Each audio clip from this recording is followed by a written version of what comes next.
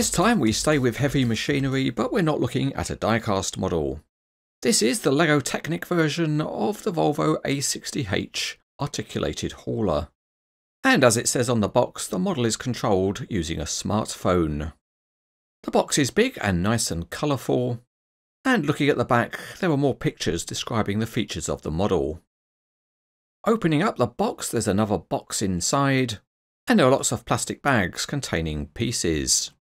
Opening up the box, there's another box inside, and there are lots of plastic bags containing pieces. To help you build the model, a big fat book is included.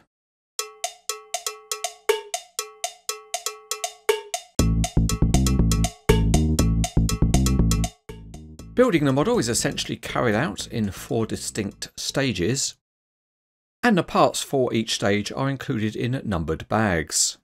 Each stage has a number of bags, but there's no real logic as to what parts are in which bag, so you have to open them all up to find parts. Each step of building the model is covered by its own separate diagram, and the parts required are also shown. So the best way to build the model is to get all of the parts for one of the diagrams together, and then put them together and move on to the next diagram. The quality of the diagrams is very good, and you need to be careful that you're following the instructions precisely. There are also true to scale part diagrams to make sure you've got the right pieces. One thing you can be sure of is that the fit of the LEGO Technic parts is very good, and it's a great feature of the LEGO system that the parts are so precisely made. There are 691 steps required to build the model completely, and here we are at the end of just stage 1. As you can already see, this is a mechanically complex model, and that just reinforces the need to follow the instructions carefully and accurately. Going through the review model, there were a few spare parts left at the end, and somewhat as a surprise on the review model, it was actually one small part short. But luckily it wasn't a critical part, so we could do a workaround.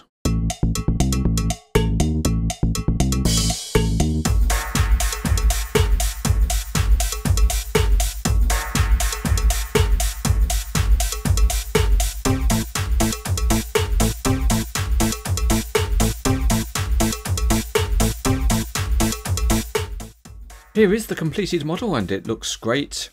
And as it's so large, let's do a dim check. End to end it's about 58 centimeters or 23 inches. And to the top of the beacon light is around 22 centimeters or about 9 inches. For comparison, here is the A60H in 1:50 scale. And by comparison, the Technic model is roughly 1:20 scale. While we're at it, let's put the model on the Cranes etc. weighbridge. And it weighs around 2.5 kilos, or getting on for 6 pounds. For the detail, we'll compare the Technic model with the WSI model's version. And you can see that underneath, the Technic model is not really trying to represent the real machine. At the front, LEGO have made a good effort to represent the curved shape of the real nose, and graphics are applied to replicate the side grille. Smaller details such as the lights are modelled, and at the front the Volvo name badge has been reproduced by adding on graphic stickers. The wheels have a detailed appearance and the big rubber tyres look good too. A good effort has been made to model the orange handrails, and there's also a large mirror assembly. Graphics detail has been achieved by using stickers, and moving up to the roof both the shape and the grab rails have been modelled well. The Technic model also has additional lights mounted at the front. Inside the cab there's a steering wheel and seat, and additional detail is represented by a sticker.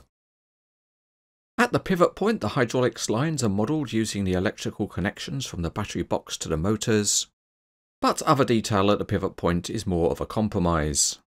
Another compromise is the hydraulic ram for lifting the dump bed, and it's much shorter on the Technic model, probably because it's using a standard Technic part. A nice touch on the Technic model is the silvered exhaust. At the back there's a few more compromises in terms of modelling the rear axle, but a nice touch are the rear light clusters, and the overall shape of the body is good. On the dump body, stickers provide the Volvo and A60H graphics, and they are a good representation of the real machine. The main features of the dump body have been modelled well.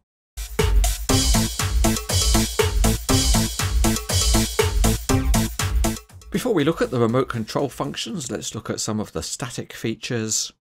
And just like the die-cast model, the Technic model has an opening hood.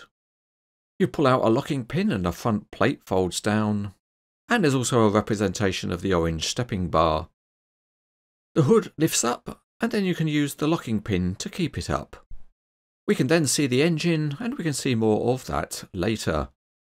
Also movable on the model are the side mirrors. To begin our look at the main functionality, we'll firstly prop the model up on some temporary supports. To control the model, you firstly need to download the LEGO Technic app. And here it is starting up on a smartphone. When it starts, we can see a splash screen for the A60H. But the same app is also used for other remote control Technic models. Let's select the A60H and it begins loading itself up. And it tells us to switch on the model.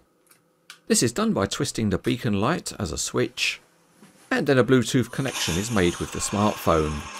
There are calibration and training sections in the app, but here we're straight through to one of the two control screens for the model. We can select the gear shift into drive mode, and then we use what is effectively a joystick. This controls moving forwards and backwards, and also controls the turning.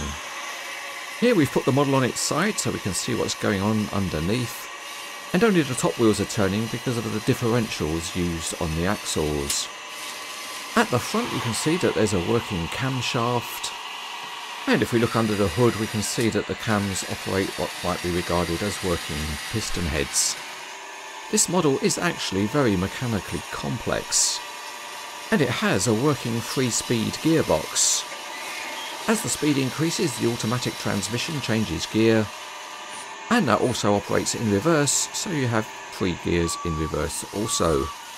The way the transmission is modelled means that if one wheel is stopped, the power goes to the other wheels, but that does mean on rough ground all power can be lost as it's transferred to a free wheel. The sound of the model comes out of the smartphone, and that also includes a horn.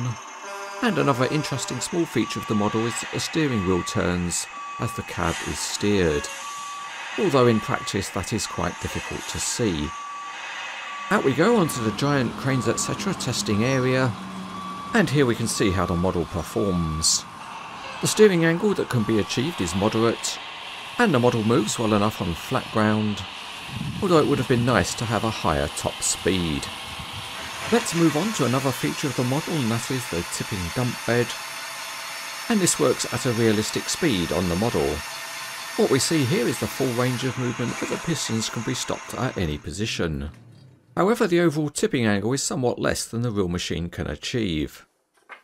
Let's now put a load on board, and we'll use the double-deck bus loader to put on some cork rocks.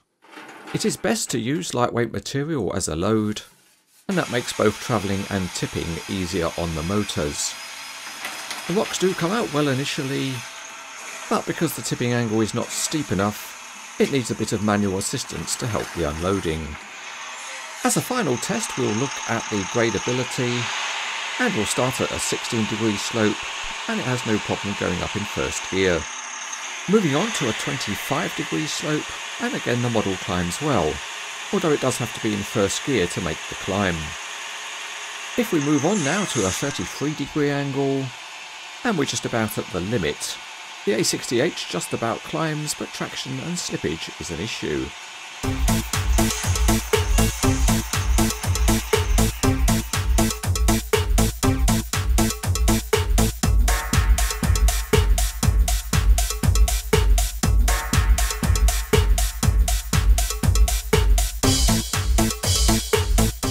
It's great to see another LEGO Technic model of a big mining machine. It's a complex model, but it is fun to build, and the overall look of it is pleasing. The smartphone app that controls it has many features, and the overall functionality is interesting and fun to use. Overall, the model is excellent.